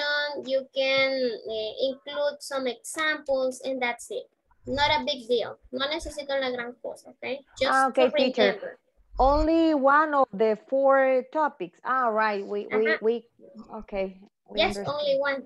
Okay. We are scaring because we think that are the 4 topics. No. No, don't worry. Don't worry. Okay. Thank you, teacher. Okay. Should era como... Guys. Hi, teacher. I'm going to assign the topic. Ya le voy a asignar su tema. Su tema es el uso del could. Estábamos... When to use could. Estábamos que no dábamos. No, que iban a ser los 4 topics. Sí, cabal. No, don't worry. No, only could. Solo el could van a ser, okay? My recommendation is to practice the conversation for that class and to give some examples. Eso es todo. Practican la conversation entre los dos que vimos ese día del could y luego pues dan algunos ejemplos usando el could. And that's it. Y eso es todo. La idea es que hagamos un repaso de lo que se vio durante la semana. All right? Okay, thank you. Okay, and after that, you work in the exercises, okay? Very good. Okay. Okay, thank you. Thank you, teacher. Okay, you're welcome. A ver, ¿dónde está la conversation?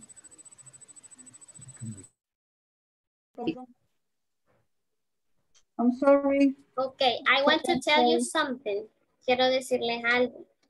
Esta noche, Lourdes me estaba comentando en el chat, va a tener una gran super mega party en su casa de la graduación, ¿no? Y que si podíamos ir.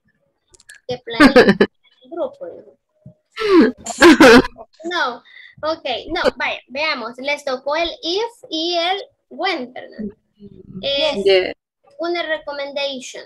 Solo pongan, digamos, la conversación que se practicó ese día, la ponen ahí, la practican, digamos, la practica Susi y Eduardo. Tal vez Lourdes explica algunos ejemplos, solo lee los ejemplos y that's it. Y eso es todo. ¿Okay? No se me vayan a complicar mucho la vida. Vale. Algo breve, algo breve. Vamos, la definición no tiene de casualidad la diapositiva, teacher. Solo para copiar la definición. Ok. Déjenme ver. Y así, digamos, comienza como la introducción Cari, con la definición, después sigue con la conversación Susan y Eduardo, y termino yo con la estructura y unos 2 ejemplos. Unos 2 ejemplos, no mates. Ok, estábamos en la clase del 18. Déjenme ver. Sí. Karina no vino a esa clase, ¿o vino Karina? Sí. Sí vino. No. No, la clase de ayer porque no vino. Vaya. Ahorita se las comparto. Sí, mi máquina es bilingüe, fíjense. O sea que bueno, a ustedes les aparecía en español. Yo como estaba en la compu me aparecía así ese formato, fíjese. El de, también es bilingüe entonces. Vaya, mire, acá está. How to use when or if to join clauses. Ahí la pues, Cari, tal vez lo anotamos para que comience. Ajá. How to use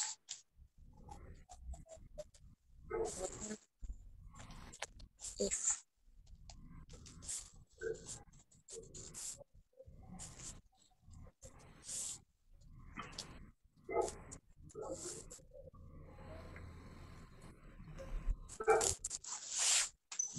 Ya lo tengo, igual se la puedo pasar, Cari. Okay. Okay, perfect.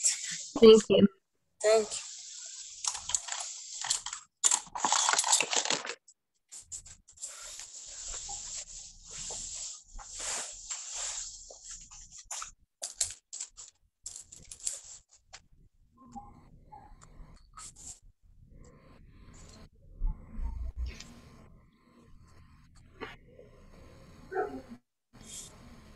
Have something Fidel to no vino say. hoy, ¿verdad?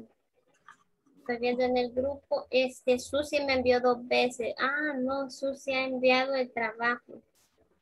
Ajá. No, ahí está. Sí, es que me falta una captura de lo de la encuesta, la de Fidel.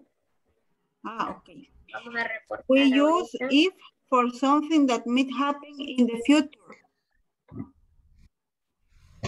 Or something imaginary. We use when for something that we know will definitely happen. Está acá también en el libro. Sí. Aquí lo tienen. We use when for usual situations. Yes. And you use if for unusual situations. Situaciones usuales, o sea, que pasan, pueden pasar a menudo, y el if para las cosas que no estaban previstas que pasaron. Ajá. Ahora haríamos como que una presentación o algo, chicos, o solo lo dirían. Yo lo estaba anotando aquí en el cuaderno y iba a proyectar porque no, tengo arruinada la compu. Okay. Okay. So you copy, you finish, Lourdes? Yes, teacher, thank you. Okay. Thank you, Miss. Okay. And Eduardo, we can say the conversation, page 45. Hoy parezco árabe. Okay, so I'm gonna be Brad and you're gonna be Annie. Okay. Okay.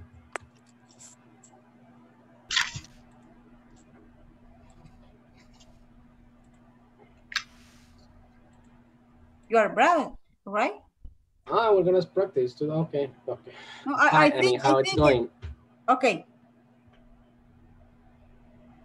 Hi, Annie. Hello, How Brad. it's going? Hello, Brad. I am fine, and you? I'm okay, thanks. Look, I want to ask you, what does your boss do when a worker doesn't come to work? Well, if someone does come, my boss calls him or her. And when the person returns, he or she receives a notification of warning. Why, Brad? Well, because I didn't show up to work today. I understand. If you see your boss tomorrow, explain him the situation. Yeah, I think I will do that. Thanks, Annie. Okay. ¿Algo que podríamos resaltar?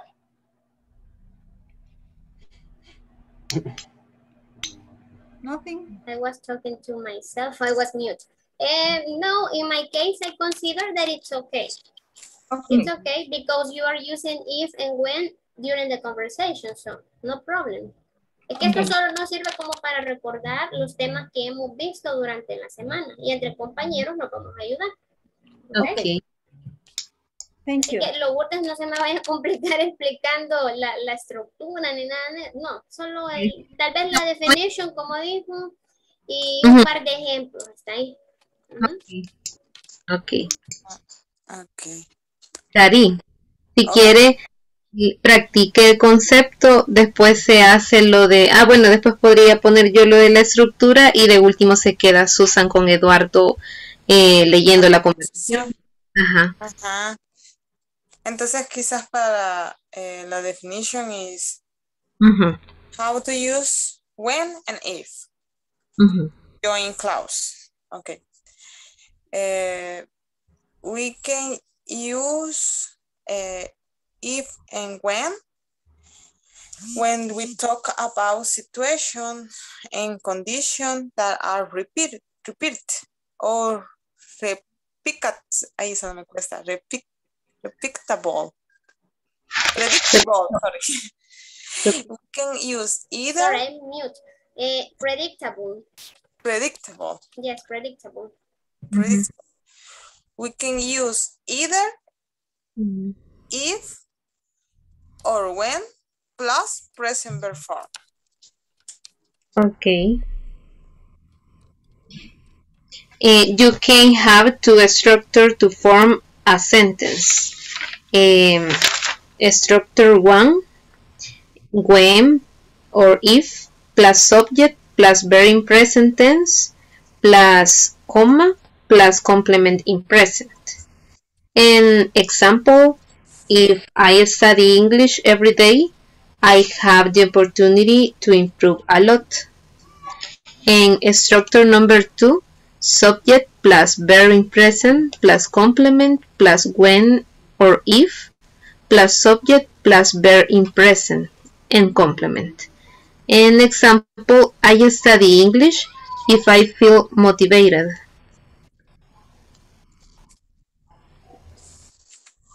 Y luego sigue Susan. Bueno, que la practicaron, ¿verdad? Susan. Susan. Sí. Ok. Y Ya termina. Y ya estamos entonces. Sí, okay. pues sí. Teacher, we need to do the exercise, the other exercise. Yes. Okay. The grammar exercises. Vamos con el grammar exercise. Ahora.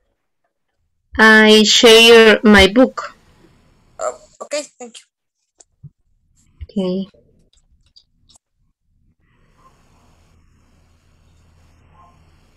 Susi, estoy chequeando acá las notas y me le hace falta una, el final, el examen final. Estoy haciendo.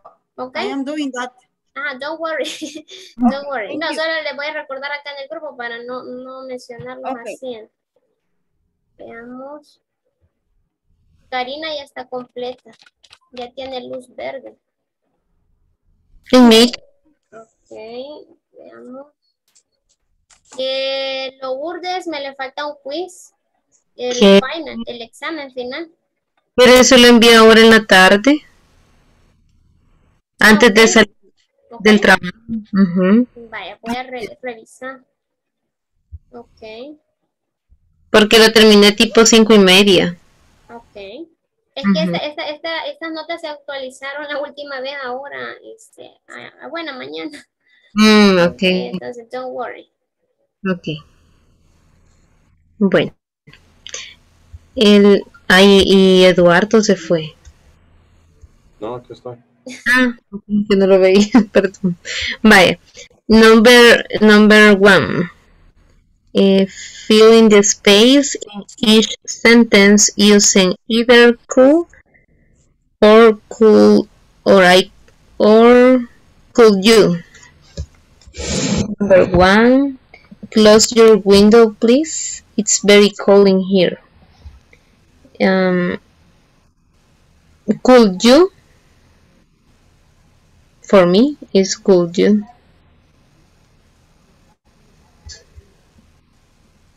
The first is cold. Could you? Hi. Go. The second. Could you? Could you? Or could I close your window, please? Could you close your window, please? Yeah, it sounds better like that. Could you? Could you? Could you open the door for me, please? I am currently okay. Could you? Close your window or could I? Esta es la otra opción también, va, could I. ¿Puedo cerrar tu ventana o puedes cerrar tu ventana? Could you open the door for me, please? Because the other person is occupied. Busy. Okay. Busy. I'm sorry, busy. Es mi inglés.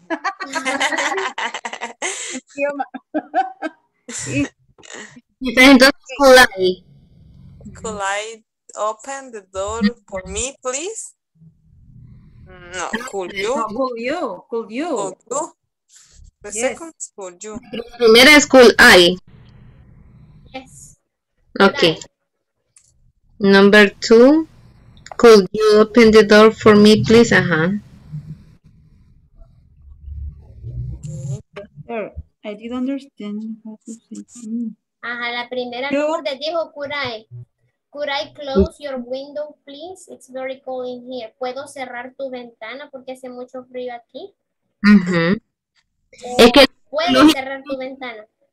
ajá, porque es como, digamos, yo soy en la casa de alguien y no me voy a tomar el atrevimiento de cerrarlo así por así, sino que por cortesía uno como que pregunta, ¿puedo cerrar? Es que está haciendo bastante frío. Yo, ¿verdad? También. Ok.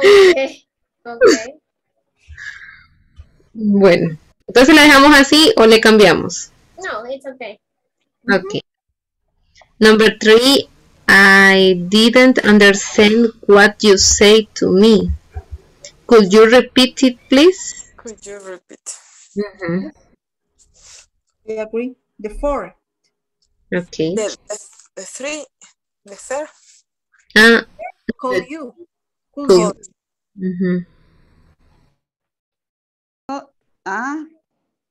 Podría yo. Call I. Dice, the secretary isn't here.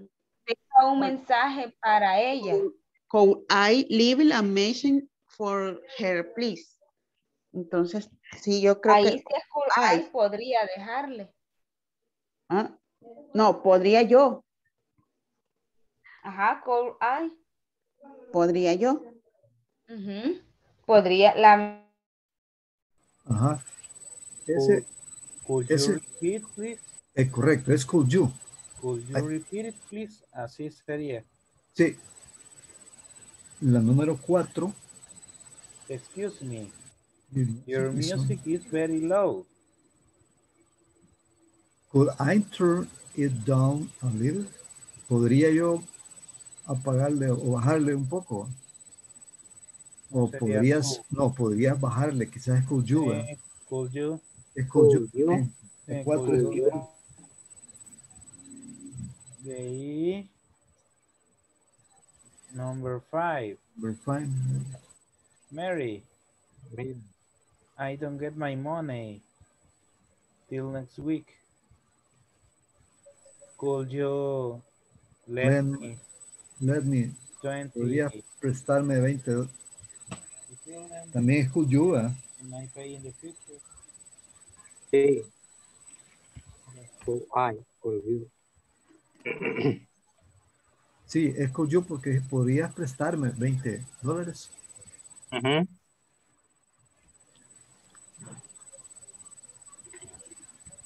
Y la número 5. La 6 creo que es could I. Could I. Could I borrow your car? Borrow your car. Podrías prestarme tu carro.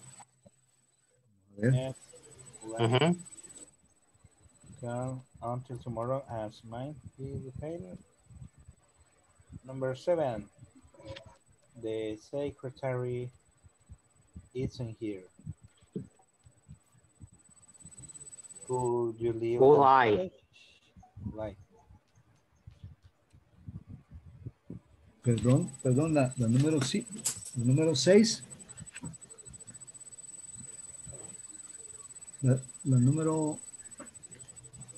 número 6 es could you. ¿Qué quiere decirle ave? Leave. Abandonar. Leave, Yes, abandonar. leave. Dejar. Abandonar. Dejar. Mensaje. Aquí eso es could I. Could I leave a message for her, please?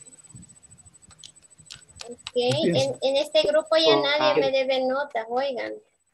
Gracias. Okay. Ok. Estamos completos con la plataforma, teacher, por mi parte. Sí, eso les quería comentar, porque si había alguno que me le hubiera hecho falta algo, pues ahorita le notifico, pero no, estoy viendo que los 3 están al día. Sí, gracias. Ok, gracias. Perfecto. Number 7 is could I.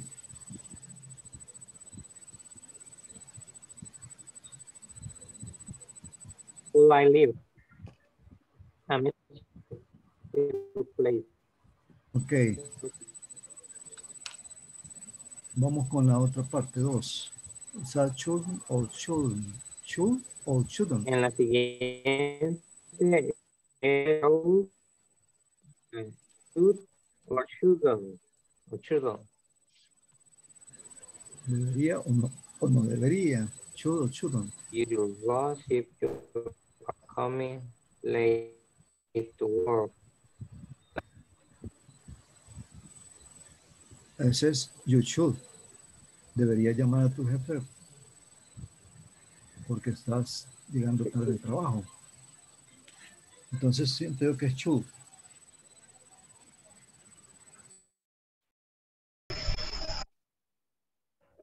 And we have to write some examples, right? Yeah, yeah, example. La structure. The structure. Yes. Yeah. Guys, let me tell you that we finished this activity in 8 minutes. Okay, teacher. No Teacher, problem. we finished the other. The grammar. You finished the grammar. Yeah. Perfect. We finished all the other activities and we only have this for tonight. Okay, perfect. Yeah. Okay, Structure, subject. Permit. Subject. Plus should. Plus verb in present tense. Verb. Present tense. Verb in present tense and plus complement. Present tense plus complement. Complement. This is affirmative clauses. Yeah. Negative is subject. Should not, shouldn't. Shouldn't or should not. Should not. Plus verb in present tense. Permita. Shouldn't. Shouldn't plus present tense. Plus complement. Yeah.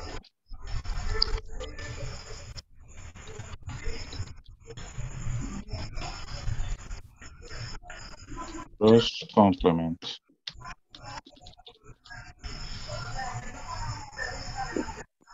For negative clauses. For negative. Aquí arriba le voy a poner positive. Affirmative and negative. Yeah.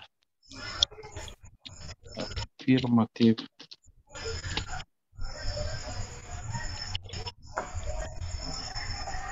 Pixel.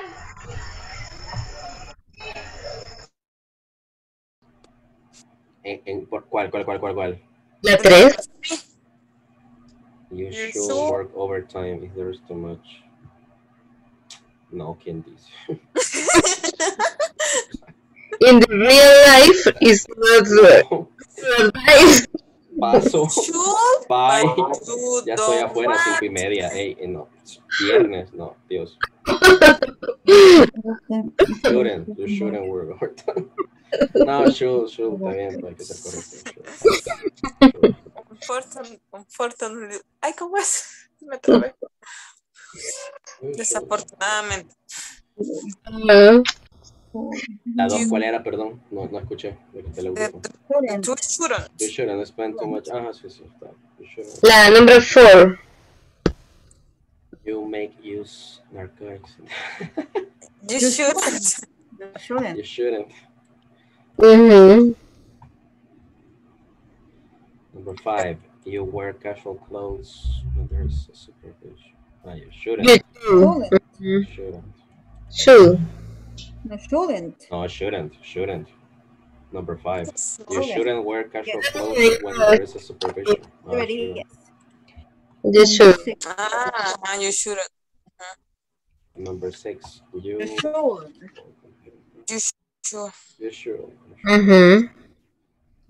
Number 7, you shouldn't. You shouldn't take someone else's calls. Okay, that's it. What is the meaning else? Someone Number else. 3. Someone else's. Oh, no, else's calls. Ajá, else. No deberías tomar las llamadas de alguien más. Ah, Someone else's calls. thank you. During the clauses. So you finished? When use Is it the last exercise? The shouldn't? Number 3. Ah, falta el 3. Yes. Ah, the if one. Find the clauses using if or when. Use the correct punctuation.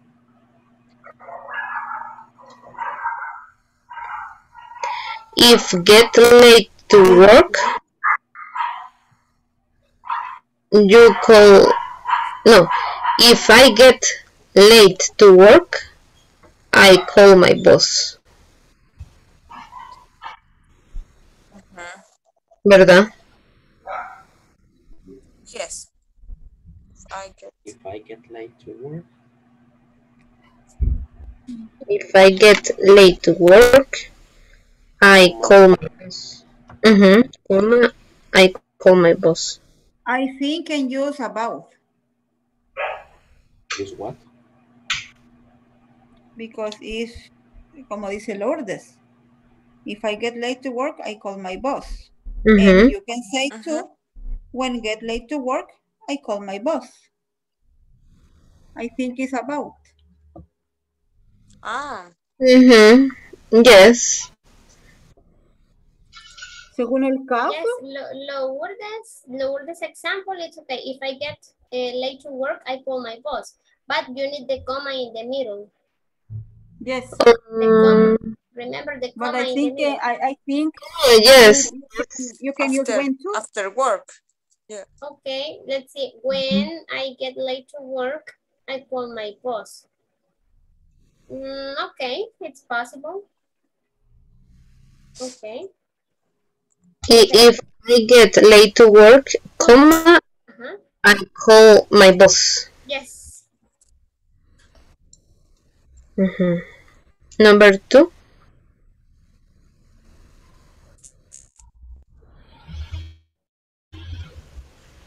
If I need a day off. If I need a day off, I request it with human resource. I agree with Karina. When a day. Yes. When I need a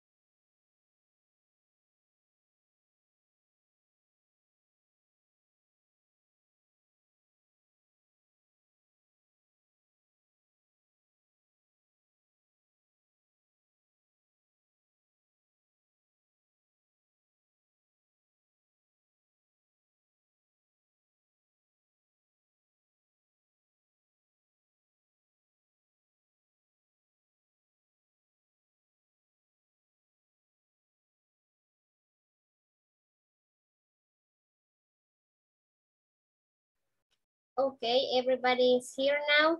We are going to continue to, let's see. Yeah. Let me see. Yes, we are going to continue with this. Let's see, Karina's group. Karina's group. Sorry. My microphone was off. Turn off. Okay. Good night. No, good evening, everyone.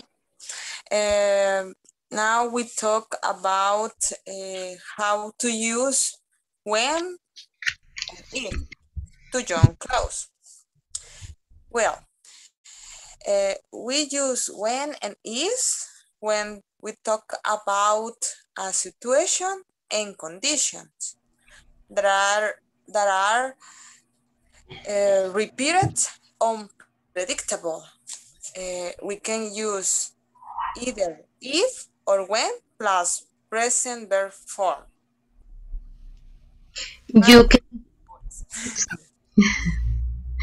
you can have two structures to form a sentence. Structure 1, when or if plus subject plus verb in present tense plus comma plus complement in present. And example, if I study English every day, I have the opportunity to improve a lot. And structure number 2 is subject plus verb in present plus complement plus when or if plus subject plus verb in present and plus complement. And example, I study English if I feel motivated. Okay, and right now we're gonna practice a conversation when you use the when and if. I'm gonna start. Hi, Annie, how it's going? Hello, Brad. I am fine, and you? I'm okay, thanks. Look, I want to ask you, what does your boss do when a worker doesn't come to work? Well, if someone doesn't come, my boss calls him or her. And when the person returns, he or she receives a notification or warning. Why, Brad? Well, because I didn't show up to work today. I understand. If you see your boss tomorrow, explain him the situation. Yeah, I think I will do that. Thanks, Annie. And that's it. Thank you for your attention. Thank you, guys. Awesome. Thank you. Now, Carmen's group. Wait, please, teacher. Estoy pasando todavía. Okay. Let's see. Luis groups. Okay.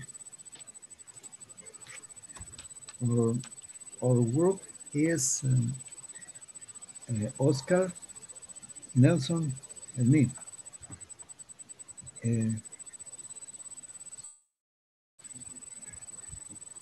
Our topic is the use of code. And we practice the conversation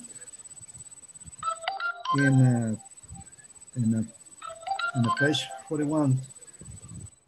Oscar, no sé si estás, porque Oscar tenía problemas con el Inter. No sé si está de regreso, Oscar. Yes, I'm here. Okay, okay, voy a tratar de proyectar en la conversación. Yes, okay. Ok. No. Sí, aquí está.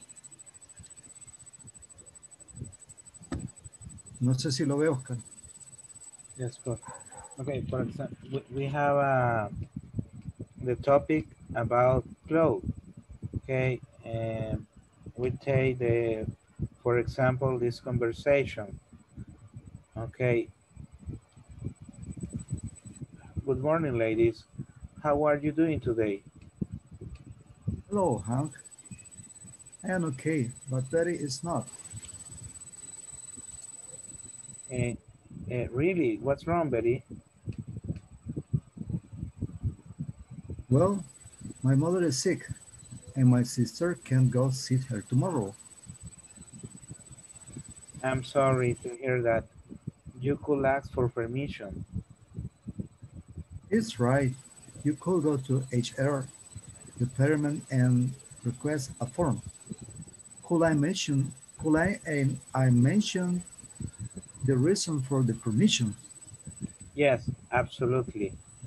Okay. We read an example, another example.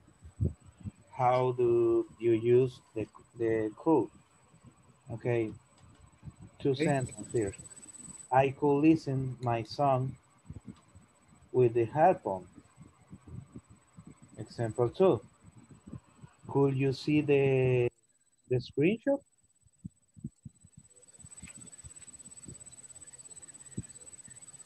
Okay. I have other sample with use of could. Tell me. I could watch the video and I could listen my song with headphone. You could drink a coffee cup. Cup of coffee. Coffee up, I'm sorry, cup of coffee, pardon. Okay.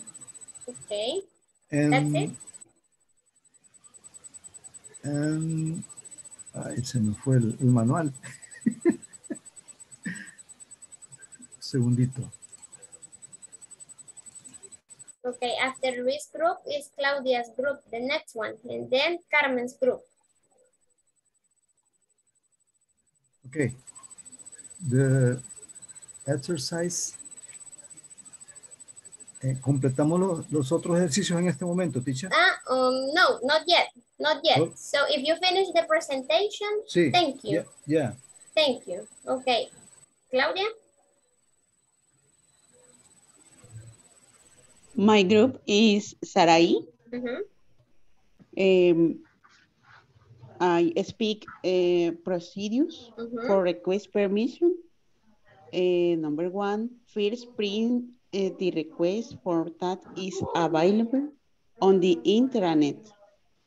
2, fill out the form. 3, write the reason for permission. 4, write the time and day you will be advanced. Okay. Number 5, specify if it is due to medical or personal reasons. Number 6, ask for the department.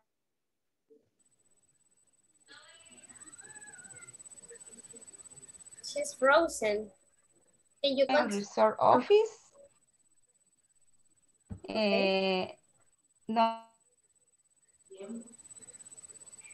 Number 8, the human resource assistants will receive form and since it is accepted.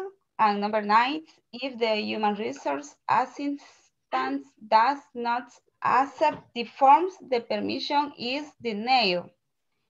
And the conversation is the next.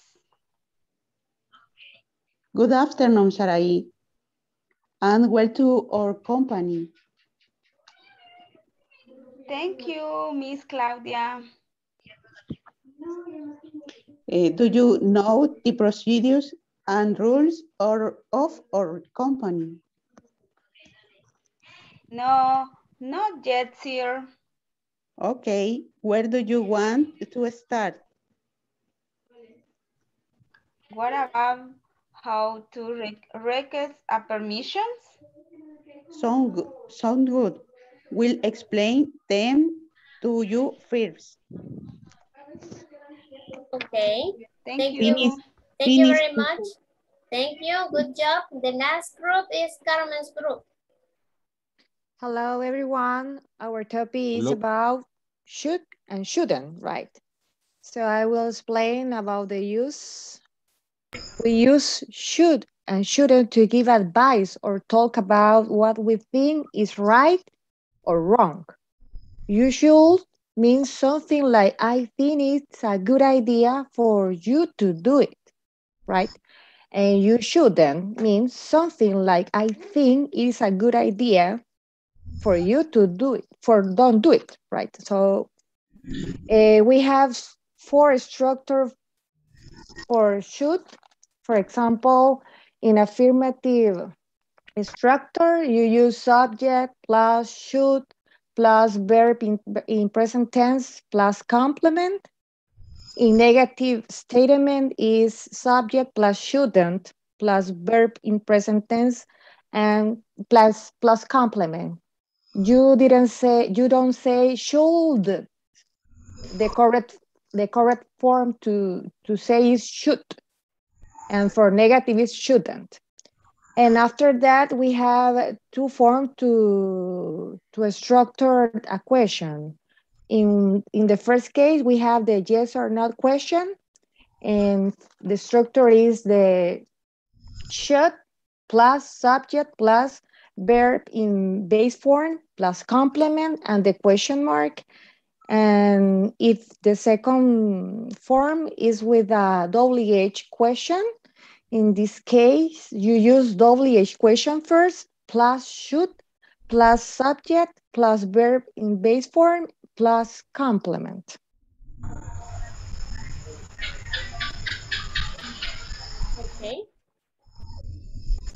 Okay. Examples, the should. We should study English every day. I shouldn't sleep in work hours. Okay. That's it. Conversation. Conversation is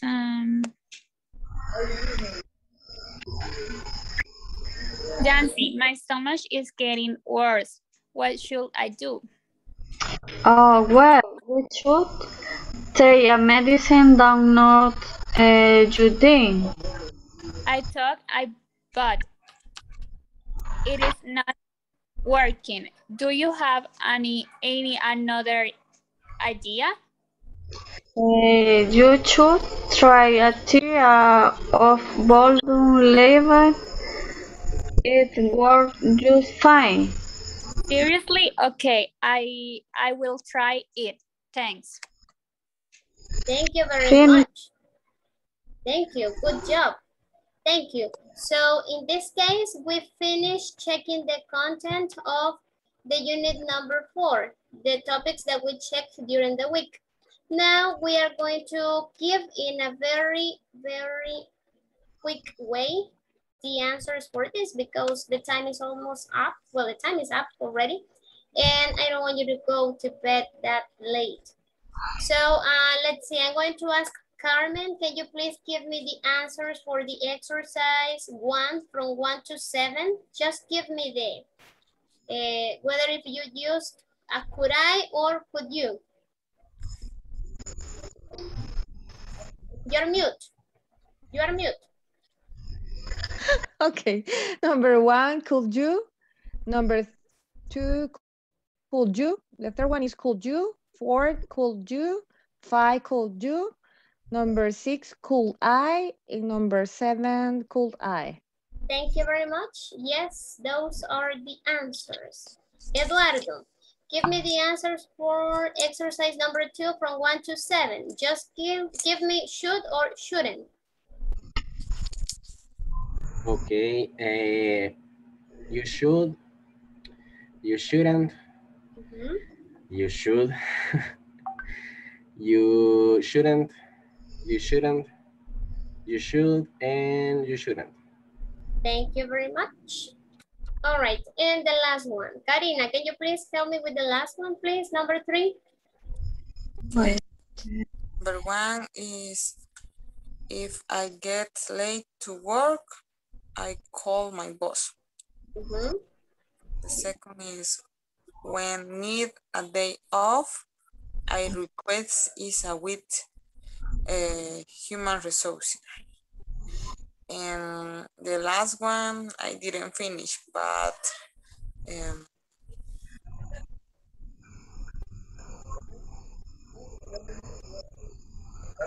if there's too much work to do, I work extra hours. Okay, very good. Thank you so much, guys. So we have come to an end for the class, for the modules. Congratulations to all of you for having finished this course. Remember, never give up and never lose faith. Continue studying. English opens many doors. That is my recommendation. If you can continue studying English. Who knows? Maybe in the future, I will see you in England, okay, or in the United States. So never give up and never lose faith. I'll see you soon, and it was a pleasure to be your teacher, guys. I'm going to pass the attendance list for the last time. Make sure that you are here. Alfonso. Present. Ana Yancy. Here, teacher. Carmen. Present. César. Present. Claudia. Present. Danis. Dolores. Present. Eduardo. Present. Edwin. Present, teacher. Fidel. Karina. Present, teacher. Katia. Present. Lourdes. Present. Luis. Present, teacher. Nelson. Present, teacher. Oscar. And Susie. Present. Okay, guys, so Present. I want a picture, please. you want a picture Yes. Teacher is of the group? Yes. All the models. Always, For teacher. Facebook. For Facebook. You want a picture, okay? Take a picture. sí. Espérense, pues, espérense. Okay. Me avisan. The picture. Abrácense todos, van a decir. Okay. ¿Listos? Solo falta Ready. Danis. Okay. 1, 2, 3. Yes. That's nice. Can you see? Okay. Thank you for advice. Send the picture. Okay, send the picture in the group. Ahí envían la foto. Wait a al minute, group. wait a minute. Right now, right please. now. Okay. Thank you, Susie. Right now. Thank you. Okay. Eduardo Okay, le guys. gusta cómo se ve. Ahí lo miran. Okay. Lourdes, it's your Okay. call tonight, okay? Thank you so much. Okay, Goodbye, guys. everyone. Bye-bye. Was a pleasure. Have a good vacation. Good night. Pleasure. Bye-bye. Enjoy the vacation. Bye. Good night. Hoy no se quieren salir, ¿ves? La última vez. Han quedado. El We teacher are no va a crying, quedar. we are crying. Ay, llorando, ya va. Bye bye. Sí, yo. Goodbye, everyone. Goodbye. Bye, everybody. Bye-bye. See, take care. Okay, Lourdes. Do you have any questions? For me,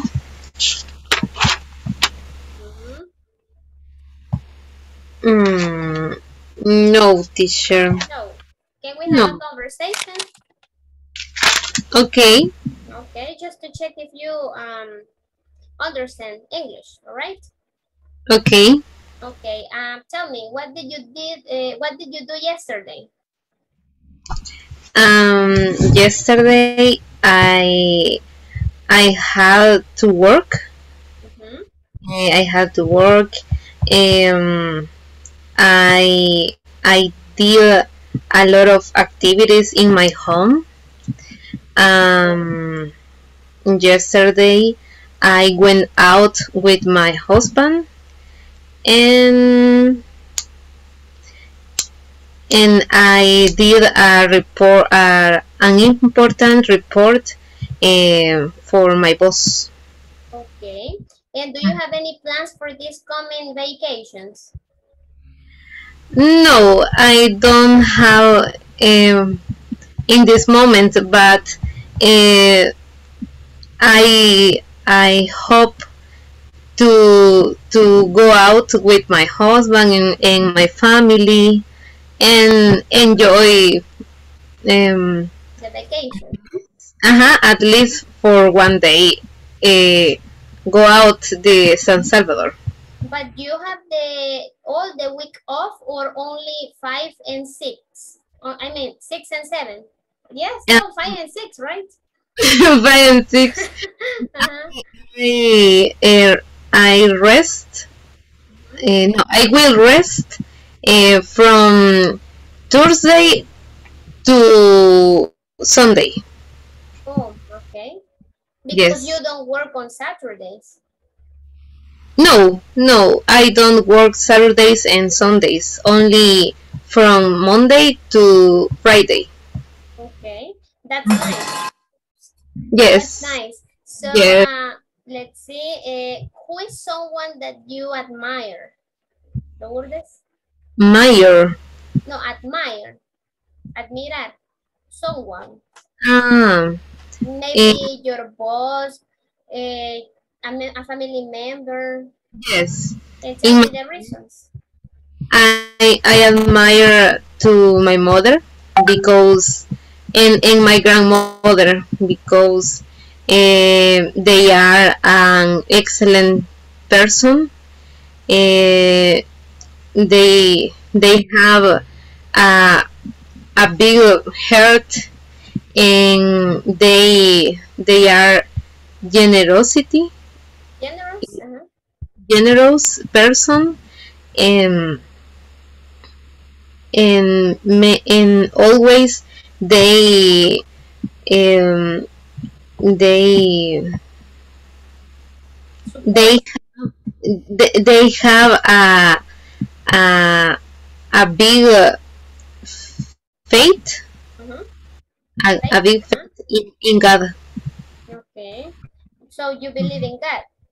Yes. Okay. Yes, I believe. Very good. So tell me, how do you see yourself in 2 years? Maybe I will be a mom. I will have a own house and I have a better what is how do you say salario? Wage. Wage. How do you write, teacher? Guaje. Guaje. Okay. With W. Yes. Okay. It's new for me. Yes. So if you want to say salario minimum, minimum wage. Ah, okay, okay. But it's not minimum. Yeah, yes, you can say minimum. Ah, okay. Some people use salary too. Salary or wage. Okay. It's the same. It's the same. They are synonyms. Okay. Only Okay. that. And when will you continue studying English or any other thing that you like to study? Yes, I hope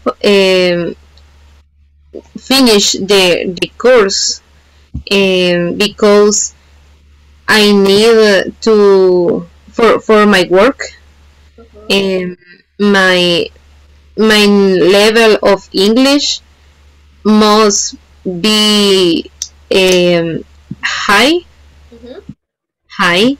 and I need, for example, I need answer the calls in English and it's very important for my boss to learn the English.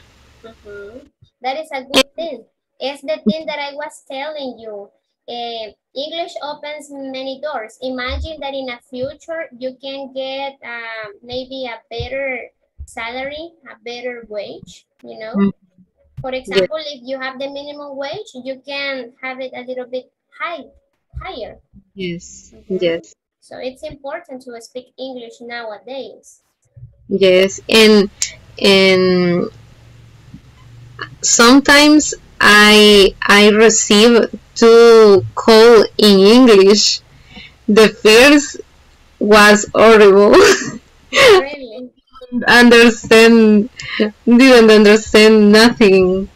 And the second, it was better because I answer the question for the for that person that call to Manuchar. And he understand me because then he called my boss with the number that I give him. Oh, okay. So that is a good thing, you know. Yes. I feel motivated with call with this call because I feel to improve my English. Okay, congratulations, because you are a good student. Okay, you need to be perseverant and continue studying. Yes. Continue studying, yes. And if you can study another thing, for example, Excel or something, continue studying. Yes. It's important. It's Okay, very... Lourdes, I don't know if you have any other questions. No, teacher. No, okay. Thank you so much for staying with me tonight. Thank you for you, teacher, for your time and for enseñar. Teaching to us. Okay, no problem. It's my pleasure. Okay. Thank you, teacher. So have a good night, Lourdes. Thank you, teacher. Good night and enjoy the vacations. You too. Bye-bye. Bye-bye.